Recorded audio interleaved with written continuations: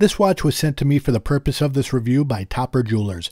They are one of a very few select retailers selling this watch at launch.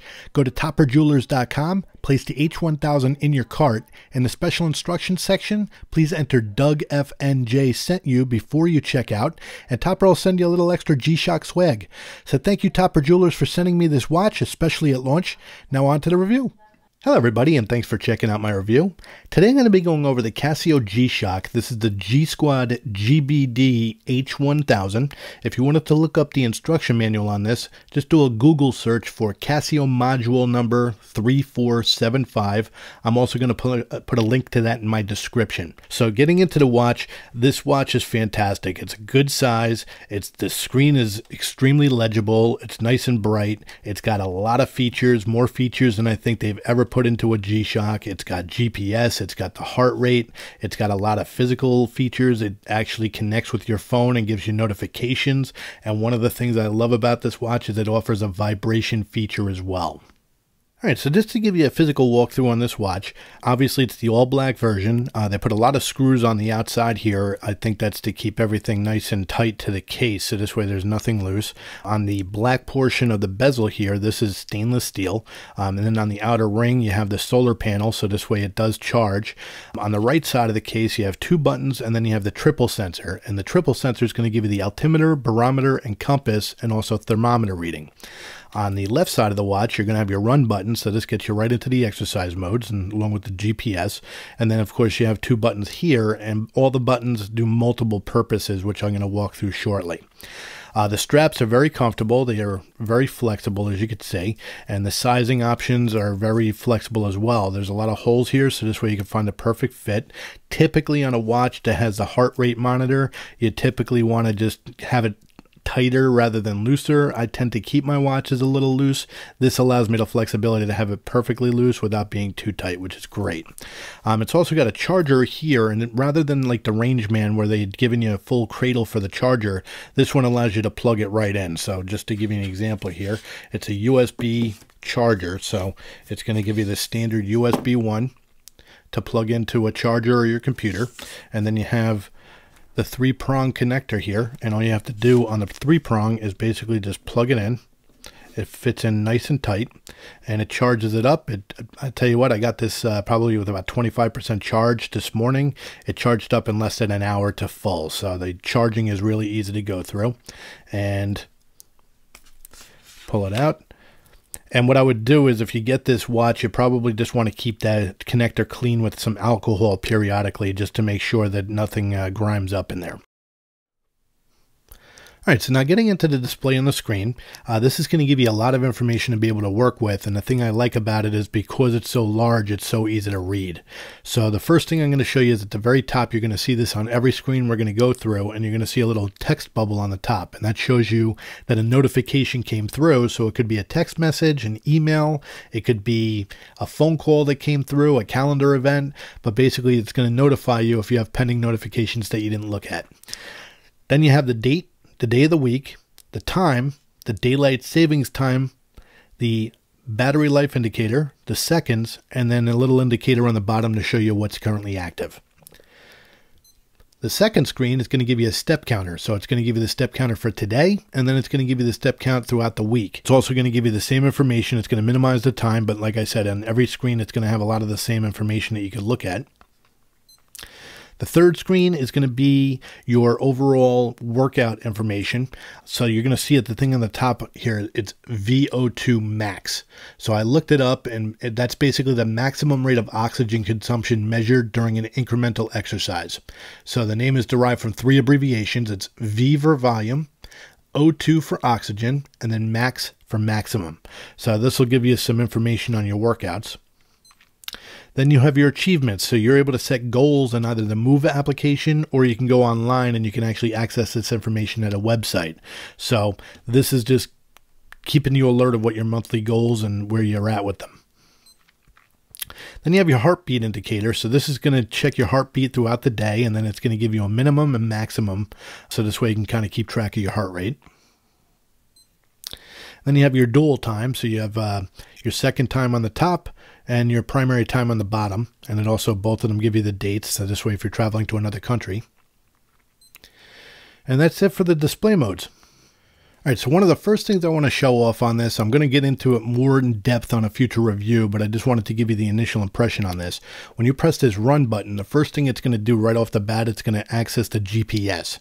Now I'm inside, so it's not going to be able to lock my location, but when you go outside, it's actually going to notice where you're at, and then when you press into the buttons, it's going to give you a stopwatch, it's going to give you the heart rate, it's going to give you a compass.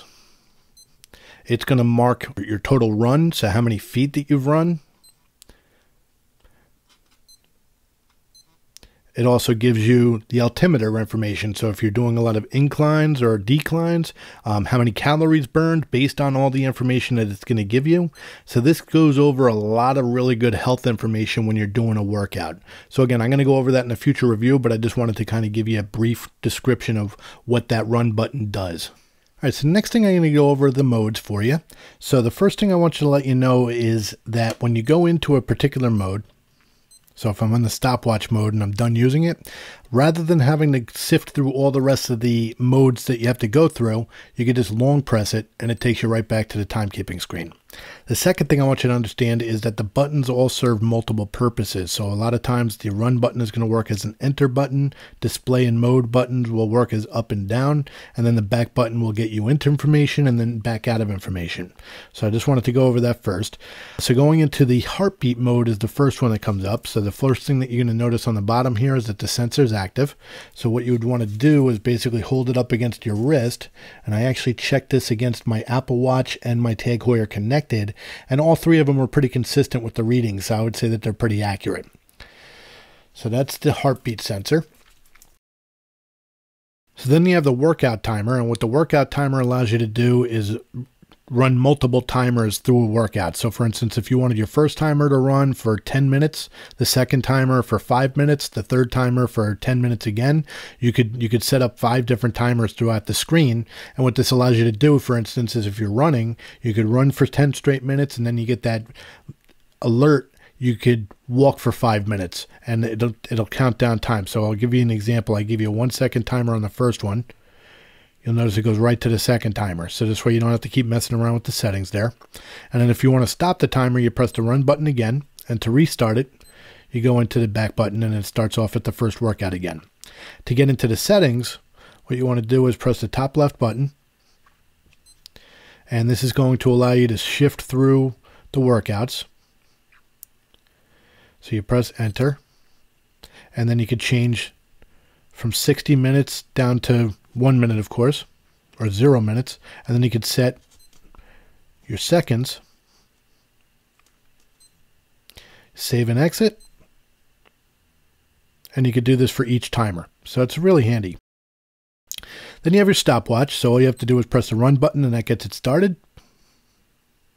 You press the run button again to stop it, and then you reset it with that back button again. And then of course you have your heartbeat sensor and your time at the bottom there. Then you have your barometer, and also gives you your compass and your altimeter as well. So going into the barometer, it's going to give you your graph. So if you see that the graph is going up, it means that you're getting clearer weather. If you see it that it's sloping down like it is right now, that likely means it's going to rain. And if you see a steep slope down, then that typically means that you're going to get a pretty nasty storm. Also keeps your heartbeat sensor at the bottom. It gives you the temperature reading at the top right. And you could change the settings however you want. So it can give you Fahrenheit and Celsius, for instance. You want to get into the next section, you would press for the compass, and the compass is going to just activate and give you the direction that you're walking. Also keeping your heartbeat sensor, your battery sensor, and your time. Press it again, and it gives you your altimeter. And that'll give you your feet above sea level. Once again, the heartbeat and the time as well. And as you're going on an incline or a decline, you'll see that the graph will go up and down depending on what your walk is. Then you have your activity, and this is going to give you your information from your last workout. So it'll give you your distance, your pace, your ascent, your descent, your time.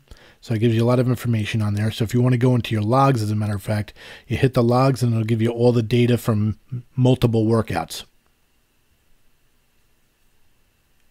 And you press the back to go back to the last section, and then you can go into your next mode.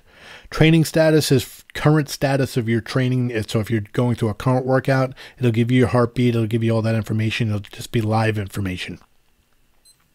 Then you have your notifications, and this gives you your emails, your text, your phone calls, your calendar events, your to-do events. So you press the run button to check. And so for instance, if I wanted to go in and check the message here that I sent myself earlier, just to give you an example, it'll show you that Doug sent a text. And you go back, you can go into your emails. So for instance, my LinkedIn email here, and it'll give you the information of the email. And it also gives you a live notification. So when you get a notification, it'll just show it real quick on the screen for you.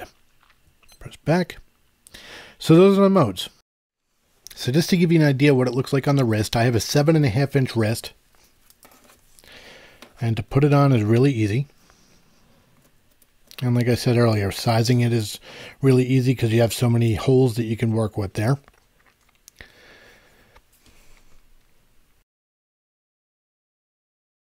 It's very comfortable to wear. And I don't find this to be too large at all. Alright, so now to give you some size comparisons, I'm going to start off with the Rangeman, for instance. The Rangeman is one of the largest watches that G-Shock has made. And you could see the circumference is a lot larger. It's definitely a lot thicker.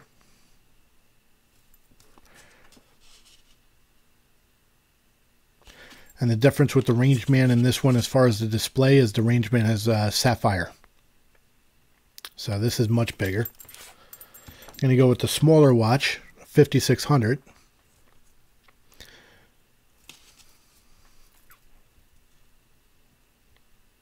And I think what makes this watch feel like it's a little smaller is the fact that it's not as thick.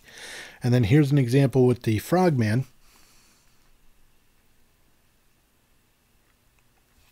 It's probably comparable on size and wear with the Frogman, just about as thick.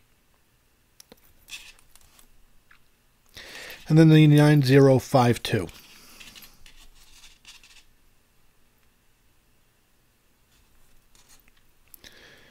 So that's how it sizes up with a variety of different G-Shock sizes.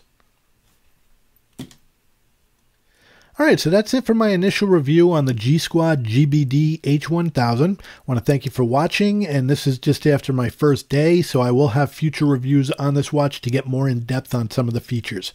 I also want to thank Rob at Topper for sending this out to me, so if you want to order this, I believe it's up for pre-order right now. Go to topperjewelers.com. If you could put in the notes, DougFNJ sent you, I would definitely appreciate that, so he knows it's worth it to send me these watches. You can also press thumbs up if you like the video, and if you really like it, you press subscribe and hit the bell for future notifications. You can also find me on Twitter at DougFNJ. And for more discussion and more information on these watches and many other brands, go to www.watchyouseek.com, and a lot of great discussion, a lot of great information that you can find on there. So I want to thank you again for watching my reviews. I want to thank you for your support. Have a great day and stay safe.